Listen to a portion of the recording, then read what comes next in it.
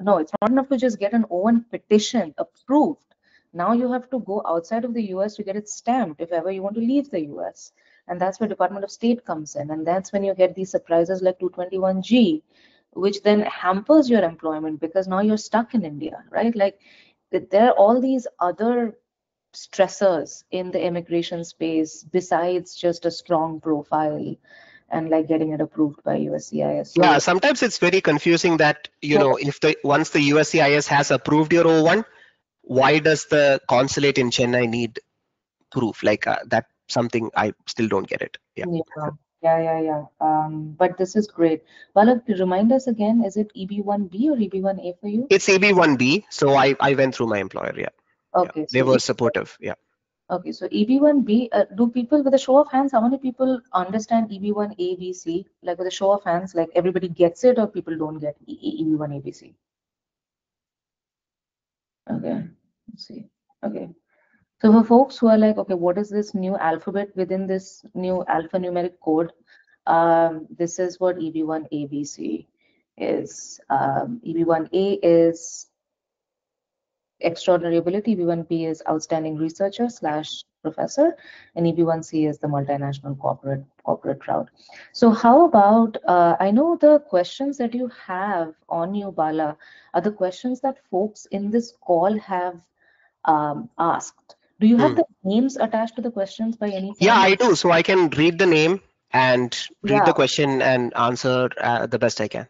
Yeah. So what I'm saying is to make it a touch more interactive, can you call on the person whose questions are there and then they can answer, or we Yeah, can I hope they remember the question because Yeah. I'm sure a lot of people don't, But yeah, we can try that. Okay. Or should we just directly ask folks to ask you questions just to keep it interactive? Yeah, either way. Yeah, so let's give this a try. Let's maybe give a few a try.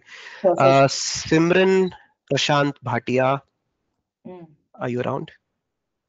Simran is not around. Okay. Prashant is here. No, it's one person. So Simran I was Prashant like Bhatia. Simran and Prashant Bhatia.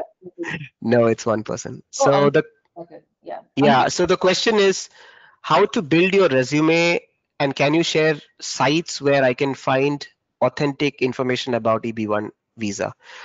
So this is something that Aditi and I had addressed in the poster itself.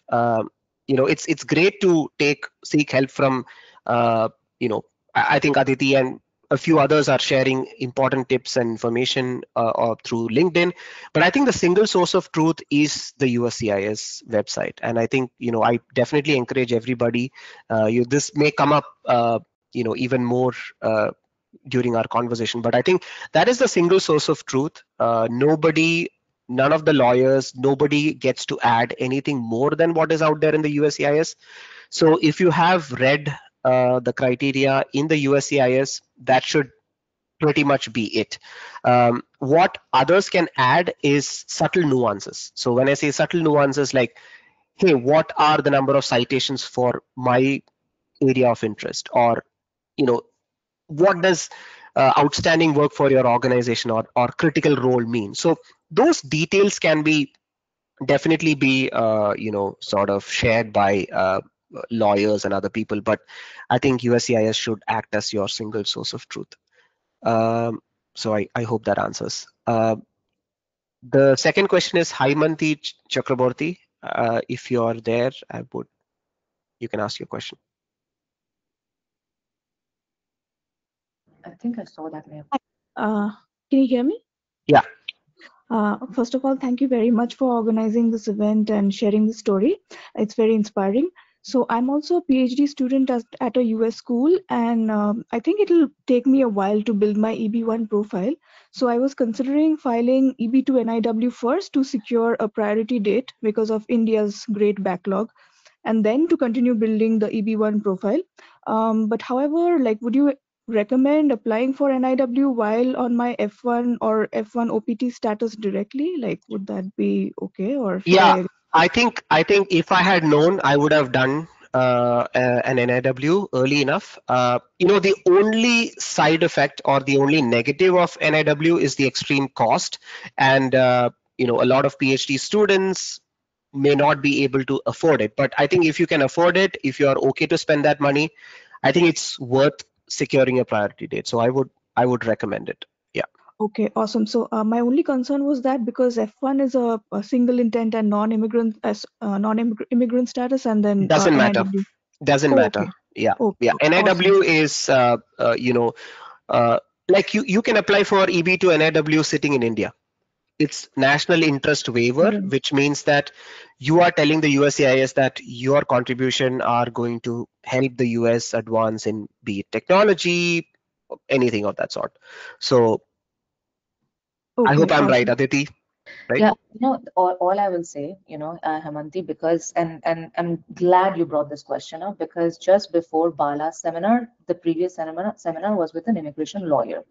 And anything that we say on these calls, you cannot constitute this as legal advice. This is not legal advice, right? Right, right, So because for first of all, we are not authorized, right? And even if you ask immigration lawyers, they'll be like, this is not legal advice, even when they are the legal experts. The reason they say that is because it depends on a case by case basis, right? right. And it's also the appetite of the lawyer who you're working with.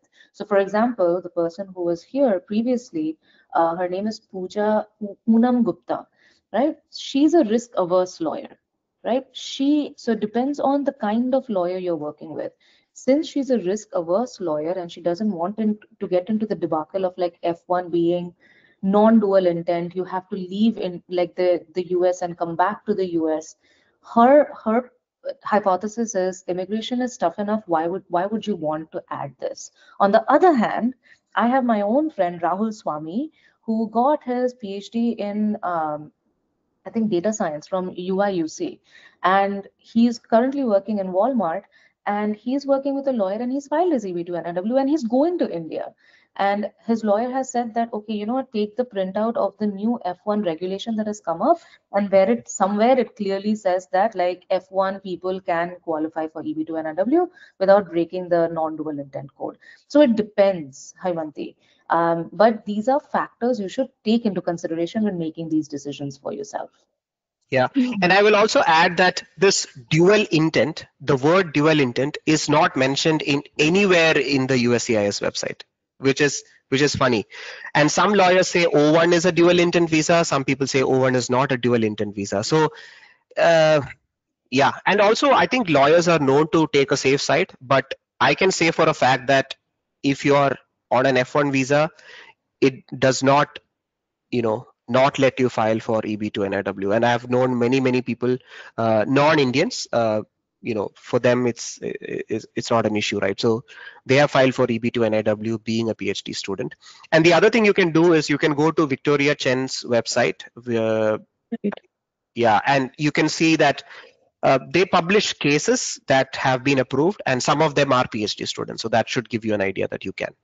Right. So this is Chen Associates, right?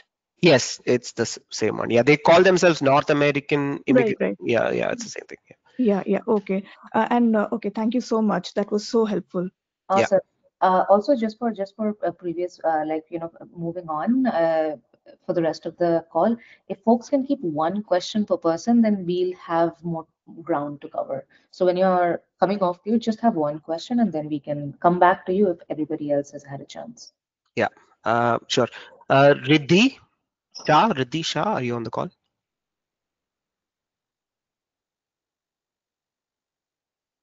Okay, the question is how did he build profile after PhD? I think there are similar questions, so this will get answered. So Riddhi will answer your question eventually. Uh, Debjyoti Bhattacharya. Yeah, I'm here. Yeah, I don't exactly remember my question, but I think it was related to like industry versus academia versus national lab. So yeah, how do you see it? yeah. I have the question in front of me. So it says is there a required number of citations or number of papers?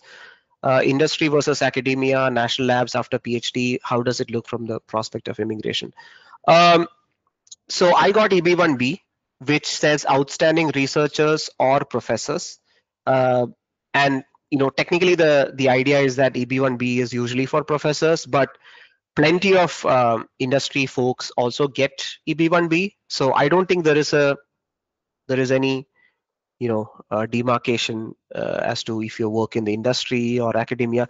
There are set criterias, like if you're in the industry, that particular company needs to employ, I think, more than 3 researchers, full-time researchers, etc. So as long as that is satisfied, I think it should be okay. But yeah, I would say ask your lawyer. The first part of the question is, what are the required number of citations, number of papers? Again, it's case by case basis, but depending on your field. So this is what I've noted, is that if someone is from a bio related field or pharma, they tend to get a lot more citations. So their bar is a lot higher as compared to someone from a mechanical or civil engineering.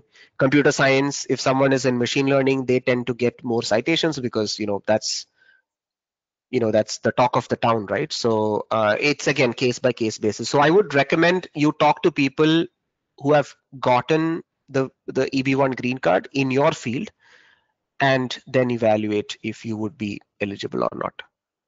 So that's my answer. Yeah, that answers my question. Thank you. Okay, Ankit, I saw Ankit, but Ankit Hemant, but he doesn't have a question. Do you have a question to ask now? Yes, I have a question. Thank you for everything. Thank you for giving me the information. But like one thing, like I come from master's degree, okay, and then like typically I have started doing some research work and everything, like writing papers, like doing some peer review papers. But in my case, like coming from master's degree, and then you are from like a PhD candidate. So does it have any side effect on my EB1A? Because like I am going to like I have 3 years of experience and like I'm working as a data scientist, but I just wanted to know like the citations, like peer review papers, do you have any count, or like how many papers did you write, and like if you have anything to discuss with it? Yeah, so I can tell you my numbers. So when my EB1B got approved, I had around 175 citations from 6 papers, 3 conference, 3 journal. So that was my number. And to answer your question about PhD versus masters, a lot of masters people are getting EB1 approved. So I think it's all about meeting those criterias. Master's degree is an advanced degree. So I think between masters and bachelors, there's going to be a difference. Getting EB1 approved as a bachelor's may be relatively difficult, but between masters and PhD, I don't think there is a huge difference, as Okay. long as you have enough papers, citations, and Okay. other And things too. Yeah. yeah, and one more thing, like writing medium articles or like publishing articles on LinkedIn will help will be beneficial for that. So people have said that it does benefit. I personally don't think so, but again, that's just my personal opinion. Uh, yeah, because the reason why I say this is Medium articles and LinkedIn articles are not peer reviewed. They are not reviewed by people who have, like, peer reviewers are also selected based on how good you are, like what is your qualification and things like that. So because these are not peer reviewed, I would not count on them. I mean, but it doesn't hurt to add it to your petition. Okay. I would add to that, Ankit, now that what I have realized is, as we are talking about this and in immigration, some of the things that we take for granted that everybody knows, not everybody knows. For example, EB1, ABC, we have Mhm. made application. There is also something called final merits determination in EB1. So I'll put this excerpt in the chat, and you will see that in EB1, when your profile gets evaluated, it gets evaluated in 2 steps. Number one is, do you satisfy the minimum of 3 of the 10 criteria? Have you provided enough evidence for that? And once you have provided the evidence, then there's something called totality evaluation, where they will see your entire profile and then they'll evaluate, well, this person has given me enough reason to believe that three sets of evidences have been checked off. But when I zoom out and I look at this entire profile, do I have enough reason to believe that this person is at the top of their field? And when they are doing that totality evidence, then these things that Bala was talking about, which are not peer reviewed. So, for example, if you have a Medium article and a lot of folks cite it, right, and it's read by 100,000 people from 15 different countries, then that adds, right? So it makes your profile look better overall. But that's not going to be the basis of like somebody saying, wow, man, like Ankit is at the top of the field because he wrote 5 million articles. Okay. So it depends on how you play your cards. Okay. Bala Makes is right in a way that it may help in this way, right? But don't put your eggs in that basket that my extraordinariness is going to hinge on me publishing non-peer-reviewed articles that just get a lot of social media traction. Okay, sounds good. And like, if you can give the rough idea, how many years did you take to build your profile for That's EB1? the next question. So we'll get there. Okay, sir. Thank you Yeah. very much. Thank you, Aditi. Thank you, Bala. Yeah. The next question is from Arun Kota. I hope I'm saying the name right. Are you here? Okay, so the question is, how long did it take you to complete the process? So for me, I took it a lot slower because the OPT end was like 10 months from my last H1B attempt. So I could afford the time. I know a lot of people may not have that kind of time, but I took a long time to write my recommendation letters, and I was lucky enough to have multiple people agree to write me recommendation letters, but writing those recommendation letter took me a while. I think I would say 2 months to like, yeah. The reason is because I wanted all of the recommendation letters to touch different strengths of mine, and I don't want them to look similar.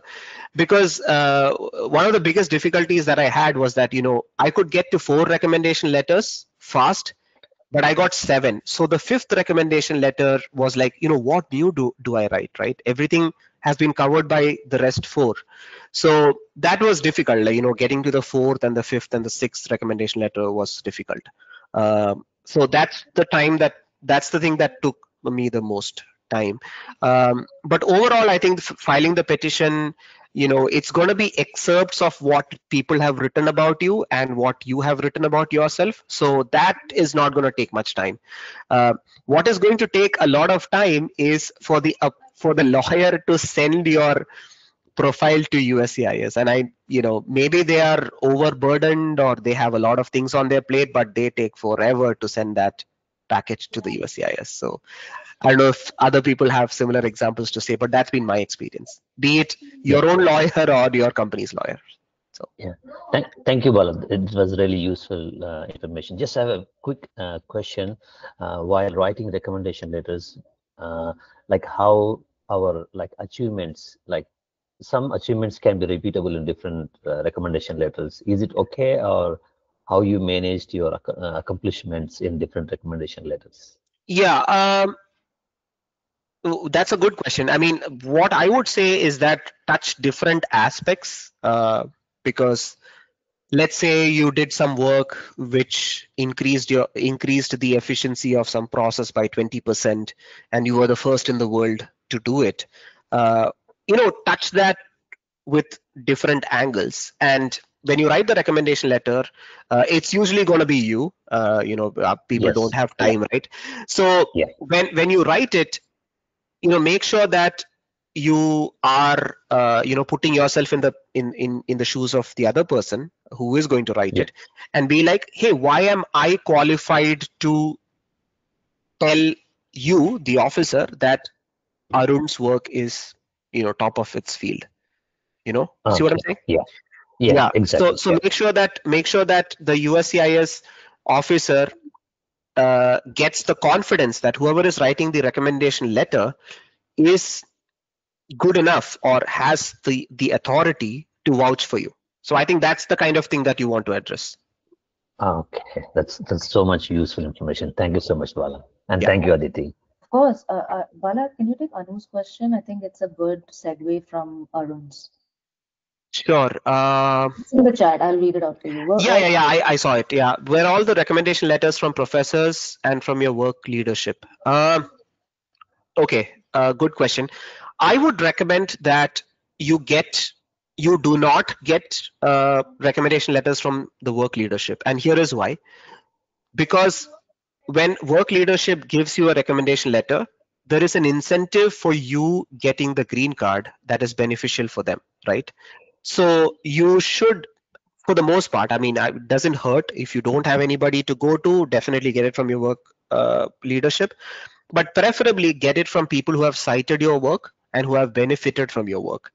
That is when you get the max, I would say, brownie points from the USCIS officer, um, because for them, they are going to vouch for you without any benefit, because you getting a green card is not going to benefit them. So that's my recommendation. And for me, I got it mostly from professors. I got it from I got funded by the Air Force research labs. So one of the heads of one of the labs in the Air Force research labs gave me a recommendation letter as well. But yeah, mostly it was professors who have cited my work, and I could ask them, be like, hey, you have cited my work. uh, can you write, or is it okay if you send me a recommendation letter about how it benefited your work? So that's probably the best way to go. Okay. The next question is Monaza Bala, Shahab. Yeah. yeah, one question here in this point. So you were saying that you got it from your professors, right? So for example, if someone is not coming from research background, right? Hmm. Like, and who doesn't have the dissertation route, right? He's Right. more on the credit route, right? Mm. So how you get those letters from your professors, right? Like you just need some class, some programs like 3 or 4 credits for that class, right? And it has been a while. So in that scenario, how many letters are necessary, and what kind of professors you should approach, right? They might not remember you also, right? You graduated 7 years ago. So how you deal in those scenarios? Yeah, well, that is going to be difficult to reach out to professors who have taught you, and if they have just taught courses, then their recommendation letter is not going to be of much value, in the sense that they have not used your work. In this case, what you can do is you can reach out to researchers in your company who have benefited from your work, and they can vouch for the kind of work that you have done. Maybe give the recommendation letter in such a way that it does not have any confidential information, but at the same time, if you can find people in your company that have authored papers, because papers are in the public domain, right? That can be said as, hey, this is the work, look at it, uh, which have benefited from what you have done inside the company, should be okay. I think that's a better route to go than professors. and Yeah. and also, like, suppose, like, in whichever field you're working, right? So suppose if you have paper and Hmm. that is a different domain, right? So if they are outsider people, right? So can we get it, if they have cited our work, can we get the letters from them as well if Yeah, necessary? yeah, that's the best way to go. I think people who have cited your work is the best way to go, because in the letter itself they can write that, hey, I have cited this person's work in this paper. So nothing more validating, right, than that someone has cited your work means they have used it in some form or the other. Okay, and is there any particular template that we have to write in the recommendation letter, or just at a vague that you have work, we have There, cited your work of this paper and this is the topic, right? That's all, or no, is there a no, specific no. template we There need to is, write? well, there is a template that I followed, and I think it's quite common to follow that template. So I can roughly tell you what the template looks like. So the beginning of the recommendation letter talks about the recommender himself or herself. So they tell about, hey, I am the professor of this institute. I have had 25 years of experience. This is what my Google Scholar reads. I am the head of blah, blah, blah.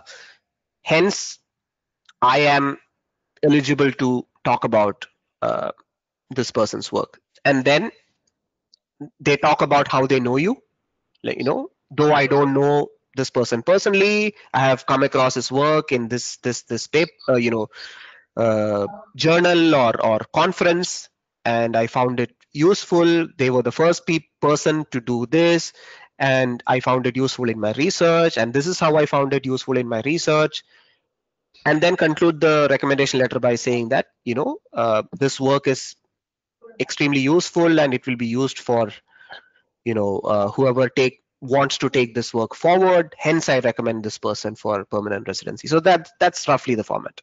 Thank you. And is there a number of recommendation that we need, or it, like, for any criterias that they are Uh, used for EB1A? I mean, the more the better, but I would say somewhere between 4 and 5 should be okay. Okay, thank you. Okay. Monaza Shahab, are you here? Uh, I think it's a question related to one of the previous questions. It says, is NIW worth? I think it's definitely worth. I think the only downside is the cost, but if you can afford it, it's well worth locking an early priority date. So yeah. Uh, Rahul Jain, what criteria you focused on? How did you use research done for your work as an evidence? Um, well, I went for, I mean, I think this is what most people go for is authorship of scientific. Well, I don't know the exact word, so apologize if I'm mixing it up. But it's usually scientific authorship, judging the work of others, um, critical media articles about your work, and I think critical work at an organization. So those are the criteria that I went for. Twisha Chatterjee, um, if you're around. Okay. How did you find legal help regarding this visa? Is this only reserved for the best of the best, or can you actually work your way through? Um, I'll start from the last part of the sentence. I think you can definitely work your way through, and there are enough examples. On LinkedIn, you search for it, you find it. There are so many examples of people who have really worked their way through. Um, it is reserved for the best of the best. I personally don't think I'm the best of the best. I mean, how do you even define the best of the best, right? Like, is it the top 1%? Is it the top 0.1%? But I think, if you have enough, um, enough to prove those points, right? It's all about satisfying those 7, 8 points that are mentioned in the USCIS website.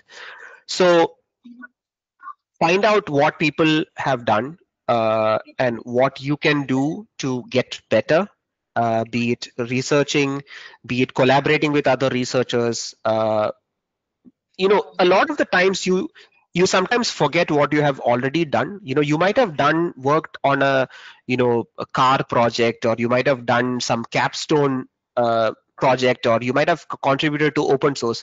There are some real opportunities to be exploited there, so you can actually make something meaningful out of it. You can define a problem statement yourself, and the world is not limited. You can definitely find collaborators, and that's the power of the internet, right? I would say use the power of the internet to find collaborators and produce good volume work, and it will eventually get cited because people are looking for it. And if something is going to benefit them, people are going to cite it, and that's eventually going to improve your chances. How did you find legal help regarding this visa? So I went through my company. So my company lawyer were the one who filed it. But if you want to seek an independent lawyer, I think there are so many. I think Victoria Chen comes to mind, but Aditi, if you want to add other lawyers, yeah, feel free. I did, whenever you signed up for this event, you got a link to a Slack community. I would encourage you to join that Slack community. And people are always sharing their hot takes on like which lawyers are good, which lawyers are, you should stay away from. So all of those things are included in the Slack. I don't know. Oh, okay. All right, cool. I know Stephen and Sai Kaushik's hands have been like doing this for a while. So do you want to take those questions? Yeah, go ahead. Yeah. Stephen, do you want to go for it? Hi, Aditi and Bala. Sorry, I didn't want to just hop on. I have a quick question. I'm on the verge of planning on my O1A. Is it okay if I also simultaneously work and submit my EB1A? Yeah. Or is that No. a problem? Like imagine in 2 months from now I submit my EB1A, and then after 4 months I submit my O1A. Is that a problem? Is it okay? I just wanted to check with you guys about that. I mean, you can submit an O1A. Once you get it approved, you can submit an EB1, but it doesn't hurt to submit it simultaneously. But again, check with your lawyer. Okay, But I don't see a problem. great. Okay, thank you. That was my question. Thanks for your time. Appreciate it. The only thing is like your things get murky when you have to like leave the US and come back. That when Department of State gets involved, Okay, then it becomes a little weird.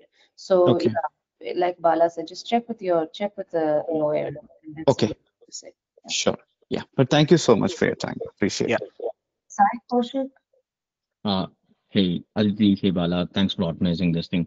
My question is, I already have an EB2 visa through my H1B with my employer.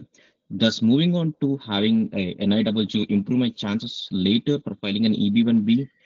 First question. Second thing was, I want to understand like how does USCIS evaluate membership of professional organizations?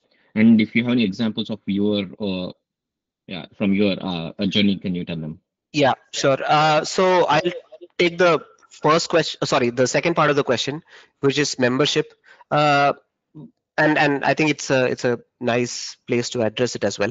So membership means that you have to be invited to be a member, and getting like an IEEE membership. Anybody can get an IEEE membership, right? SAE membership, you can pay money for a year. Even AIAA membership, you can pay and get it. So that's not what they're looking for. Again, this can help in the whole final merits thing. Every little things will add up. But for my case, I was an sub editor and an associate editor for 2 journals. So I don't know if it helped, but we did put it as the part of our petition. But when you look at membership, they want the journal or a conference to invite you and be like, hey, would you want to co-chair this session, or would you want to speak at an event? So that's the kind of membership that they're talking about. I hope that answers the question. Yeah. And the first part of the question is EB2 versus EB2 NIW. Well, it's not going to increase the pace of when you get your green card because it's the same. Could you turn down the speaker, Psychoshik? I think I'm getting. Okay. So that's not going to increase the pace. And I think what you meant was, if I get an EB2 NIW, is it going to be better for my EB1? I think the bar for EB2 and EB1 are significantly different. So I don't think getting an EB2 NIW would automatically mean or increase your chances of an EB1. Yeah, that's my take. But again, we should also understand that USCIS officers are also people. So it may work on their psyche a little bit that, hey, this person has got an EB2 NIW, might as well. So but again, this is not a concrete enough thing that yes, it will work. Like, we don't have enough evidence. At least I don't. So yeah, that's that. There was a regulation very recently. I'm just looking through my email. Did you know, by the way, you can like sign up for USCIS updates? It's a little bit traumatizing to see USCIS in your mailbox, not going to lie. But if you have like, if you are like what Bala said, that USCIS uses a single source of truth, you can go to their website and you can sign up for their getting regular updates. So one of the updates, it was not related to EB2 and NIW, but like, what are the chances of you getting an EB1 if your O1 is approved? So there was a regulation, and don't quote me on that. I'll put those 2 links over here because this could be relevant. That when your EB1 petition is reviewed, then if you have shown that your O1 is, and I'm paraphrasing, if you have satisfied O1, because there is such a significant overlap between the criteria of EB1 and O1, it is a good indicator, but not, it is not the thing that's going to get you improve, like get you approved. It's kind of like getting 95% in your 12th boards and then going for your IIT. Like, does that guarantee you're going to go to IIT? No. But does that guarantee that you're a smart person? Yes. So it gives you face validity is all there is. Yeah, I think that's a good point. And the reason why I said EB to NIW will not with EB1 is that significant overlap doesn't exist as much. So that was my point. Yeah. Okay, so the next question, Shraddha. How can research scientists outside of academia keep publishing articles having signed NDAs in private companies? Again, good question. The one of the things that you can do is, if you have found some, or if you have researched on some novel algorithm, you can always work on, a generic data set. You can always find generic ways of publishing the paper, or even publishing your open source code or on GitHub. So that's one way to do it. So I can talk about Amazon. I mean, people here publish a lot, especially applied scientists. So, but yeah, definitely talk to your employer and be like, hey, I'm not going to use your data, and is it okay to use some other data set and publish this? So I think that's one way to go. Hope that answers. Next question is Deepal Vora. F1 student, sorry, F1 visa is a single intent visa. Do you think one on F1 visa should not travel to India? Again, that's, sorry, it's a lawyer question. I don't think I know the answer to that.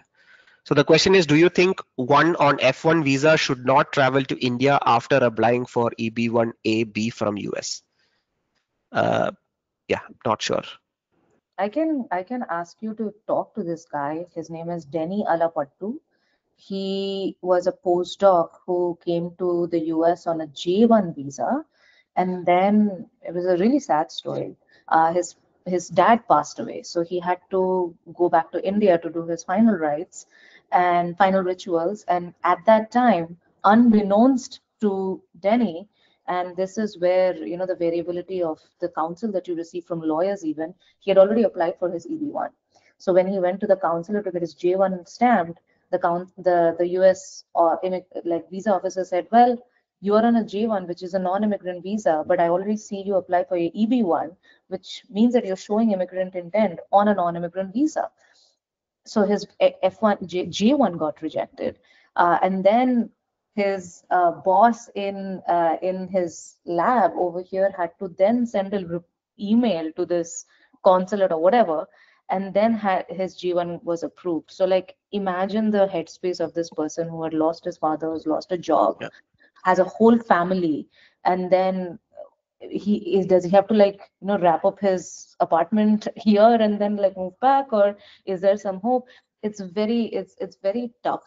So Yeah. always check with a lawyer, and when you check with a lawyer, check with another lawyer. Yes. So just I don't know, Bala, I hope that is what your experience was like. Yeah, absolutely. I mean, the whole O1 thing, right? I checked with multiple lawyers and they said, you should be able to get it. So yeah, that doesn't hurt to get a second opinion, or third even. A quick time check for you, Bala. I know you have time till 1 p.m. So are you? Yeah, I'm okay. Yeah. Yeah. Okay, so Ophelia, no question. Ebenezer, sorry. Manila. The question is, how many citations does it require for EB1? Again, case by case basis. Check with people with similar background, similar field of research interests who have gotten it. I think that's the only way to go, unfortunately. Leah, the question is, what is the process? What program is qualified? Do I need a legal representative?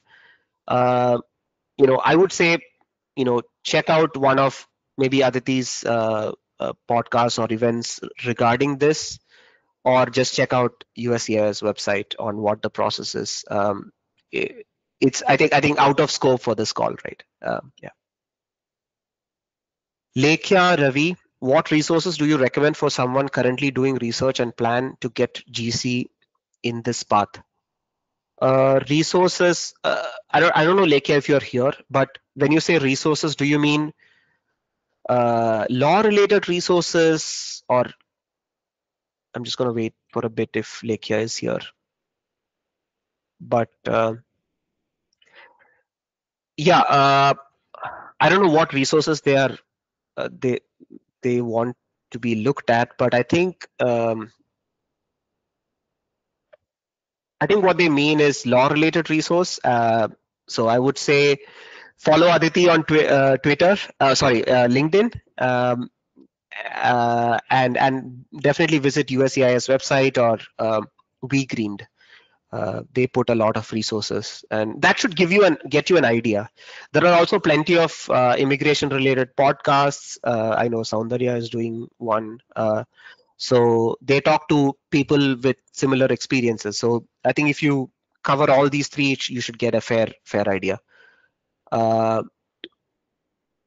Ami would like to hear about track it and approval trends. Not sure how to answer that question.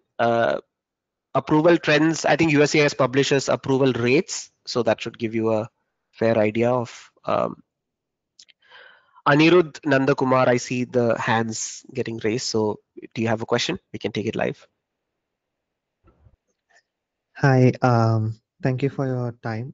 I'm just curious to know that I've seen for when you apply for EB1B, does your job have to be strictly related to your field of research? Because I've seen a lot of PhDs transition into consulting at McKinsey or Bain and all, and they say that their work is relevant, but I'm just curious to know. I would say if it's relevant, it's better, because otherwise, how are you going to substantiate, right? I mean, if you got a PhD in management and then you work as a consultant, yes, that makes sense. But if you got a PhD in physics, then you work at McKinsey and you want to apply for EB1B, you can still apply for EB1A, because then you can bank on your physics related credentials.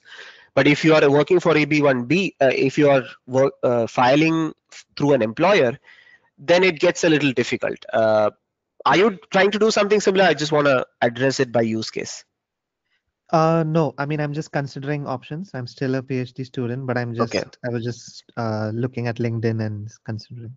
Right. I mean, if it has like 60% overlap, I think it should be fine. But if it's, diametrically opposite, I wouldn't. Yeah. Okay, got it. Right. Thank you. Yeah. Adedolapo, the question is, would 80 citations be good enough for EB1? How many paper reviewing do you have to get done? Would it be possible to get approved with 4 papers and 80 citations? I would say above 100 is like a psychological number, but for your stream of research, I would say consult with a lawyer. So yeah. Sai Nikhil Reddy, is research and masters useful in building? Yes. EB1 profile? Yes. Any research, you could do independent research, you could contribute to open source. All of that is going to help. Best ways to improve EB1 profile without PhD.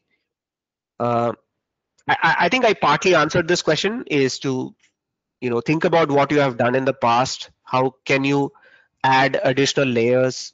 Probably contribute to open source, find some collaborators online. So that's the way to work through this.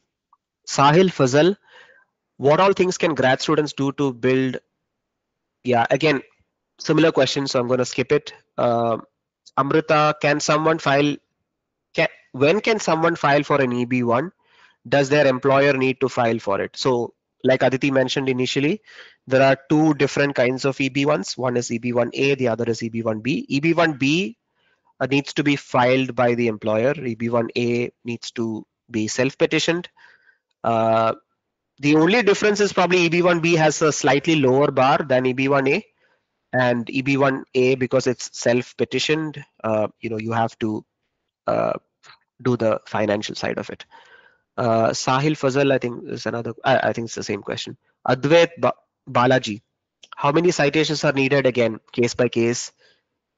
How many of the 10 categories are recommended?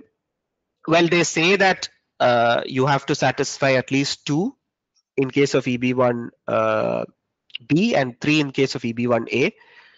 But the more the better, because in case you fall weak on one of the categories, it helps to have some other category sort of push you up.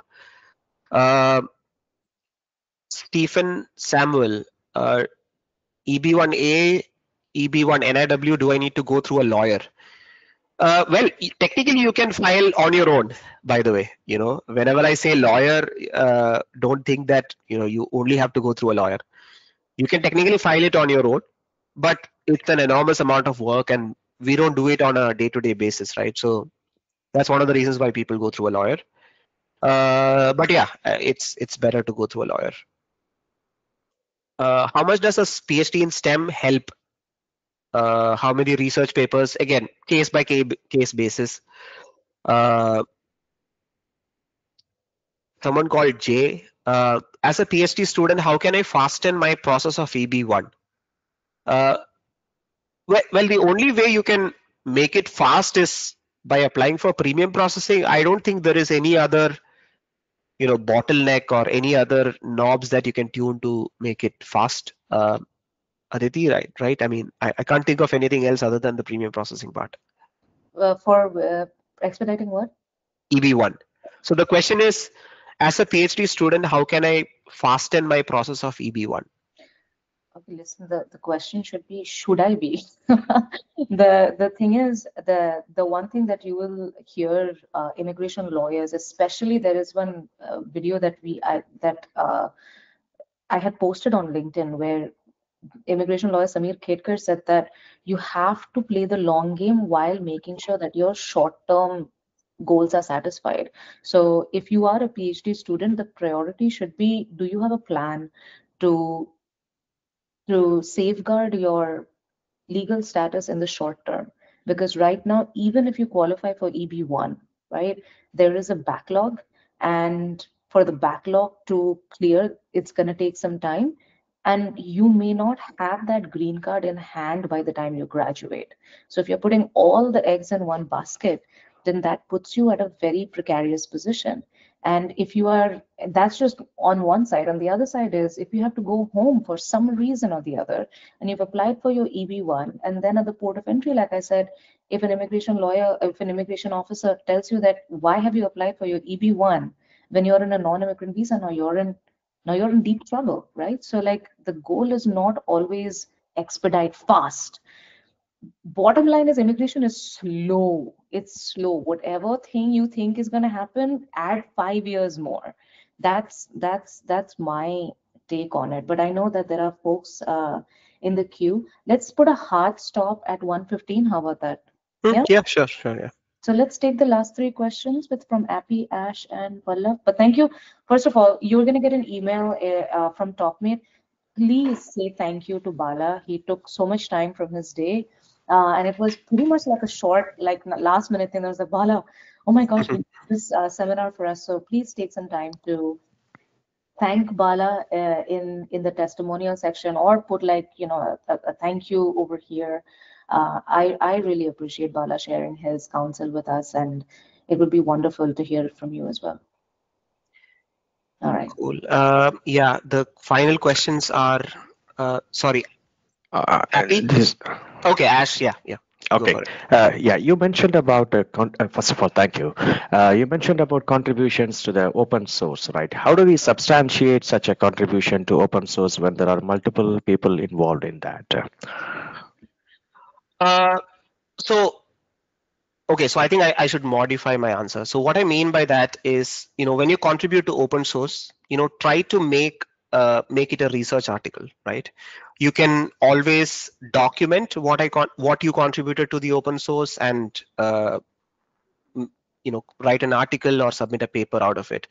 And to answer your question about how do you substantiate it, if you're co-author of a peer-reviewed journal, I think that's proof enough, right? Okay. I thought you meant the GitHub open source projects. Isn't that what you meant? Yeah. I meant that, which is why I modified it. So okay. Just mere contribution is not enough, because what are you going to send to the USCIS, right? Are you going to send your commit history? No, right? So I think it's important to document it, or make something out of it as a paper or something of that sort is what I meant. Yeah. Got it. Thank you. Yeah. Appy? Hi, Bala. Thank you so much for this great informational session. I have a question about my potential career path after my PhD. I just finished in sort of a biomedical engineering space, and I want to know, like, I got a number of papers that are in the process of being published, and I ideally don't want to work in R&D anymore. I'm looking into field application scientists and application scientist type roles that have, it's applied science, but not direct, like producing science. Do you think I would still be able to pursue an EB related or O1 related path if I were to go down this career route? Yeah, I think so. Okay. Like I mentioned, I think this was something similar to a previous question. Yeah, I think Anirudh had the question. So yeah, I would say something like 60% overlap should be fine. I mean, okay. as long as you don't go into a sales role or a marketing role, then yeah, that's my opinion. Okay. Okay, that really helps. Thank you so much. Yeah, I think Pallav had a question, and then we can wind up. Yeah, hi. This question for Aditi. So, like for regarding the recommendation letters, right? So, if we do, you have any like different research, like researchers or their professors and their contact numbers, right? We can ask them for, right, in the future, like when you are coming near to your preparation, right, filing. So, if we want some pool of the people, right, we need some recommendation in particularly healthcare field or pharmaceutical or biopharmaceutics, right? So do you have any list of those things that we can, like, maybe from your research or your in the past, right? Like, so you can recommend them, or we have to get it only through the online, or through like different ways, other ways, right? Like participating in events and all those things. You know what I'm saying? So what you're saying is there a list of folks who are experts in your field? Correct. Like there is an Excel sheet and like you can just reach out to these people and Yes, them yes, because of that. Okay. yes. So let me use this as an opportunity to clarify what is the requirement of a letter of recommendation. So like Bala was saying, if you go to a USCIS website, especially the USCIS page for EB1, you're not going to see letters of recommendations there, right? So then it begs the question, well, I mean, it doesn't even show it as a criteria. Why the heck do I need it? The reason for letters of recommendation is to provide that qualitative evidence for the quantitative work that you're showing. So for example, if you say that you have built a product or you have patented an idea and that idea has been adopted by some other company which has then produced them millions of dollars, you want somebody from that company to provide that letter of evidence for you. So when you're thinking about letter of recommendation, the mindset that we often have for letters of recommendation is graduate school mindset. That who is that professor who I can reach out to who can say, oh my gosh, Bala is so great, please take him to Virginia Tech. That is not going to be the purpose of this letter of recommendation. This letter of recommendation is a qualitative evidence to the impact that you have created in the field. And the person who can vouch for that is somebody who has benefited from the impact, benefited from the product that you have created, which has then impacted them in a positive way. No, So I got it. Yeah, I got it. But yeah, my question was like, suppose if you have the database data, right? Like for a healthcare, you have like, this candidate or this previously, right? They got EB1 approved, right? Or something in the healthcare field, right? And you still have the list of those people, then we can reach out with them like, this is our work.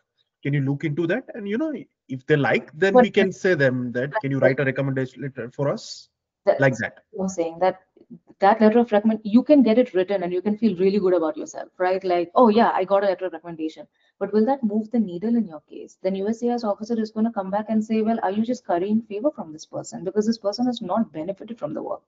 You see what I'm saying? No, but they're citing your work, right? We will tell them these are the papers, and they liked it, and then they are giving the letters, right? Something like that. Then you have to find those people who have cited your work. How can they be in a generic database? You see where I'm going with this? Okay, yeah, okay. Yeah, so it's your contact, right? It's somebody who has benefited from your work. Bala, is it what Yeah, about I completely agree, and I think different. Like I reached out to multiple people, a lot of them denied.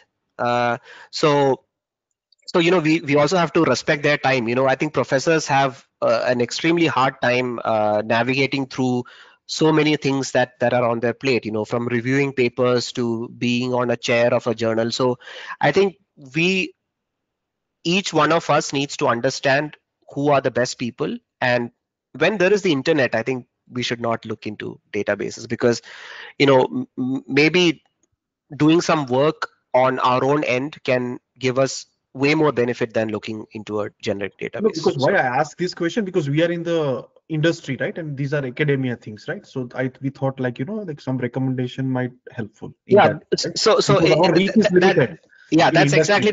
that's exactly the point. So if you are in the industry and if you get a recommendation letter from a person in the academia, let's say from the healthcare industry, from a generic database, my point is that it is going to be only a recommendation letter. It's not going to be a helpful recommendation letter. So Okay. that's my point. Okay. Thank you. For your benefit, Pallav, and for everybody who has hung tight till the end of the call, I have copied the link to to Karthik Krishnamurthy's presentation. He's a hardcore industry fellow who got his EB1. First he got rejected, then he got approved again. Look at the kind of people who he asked for letters. It'll give you an idea of who qualifies. It's not just getting that letter and checking off that box. You are creating a legal case for yourself that you're extraordinary. So this should be evidence, right? It's not just a box to check. So that's what Bala is even driving at, that it has to be somebody who's an expert and who can attest to the benefit that they have accrued from the work that you have done. Yeah, exactly. Thank you, guys. Awesome. All right. Bala, any parting thoughts? No, all the best for anyone who is pursuing their EB1 journey. And yeah, that's pretty much it. Awesome. And I will send you this recording and I will send you Bala's podcast. He has interviewed some really cool people. I would encourage you to listen to that. And I think one of the benefits of getting this green card is to get to pursue the things that you really like doing as well. So and Bala is a great example for that. So Bala, thank you again for being with us today. Yeah. And thank you for investing 1 hour, 15 minutes of your day figuring out. Yeah, like I said, I mean, it's good to talk to people, and you also get to think because from the questions you get to realize what boards people are on, and what they are thinking. So it was a lot of fun. So thank you so much. Yeah. Awesome. Thank you so much, Bala. Take care, everybody. Thank you. Bye. Bye.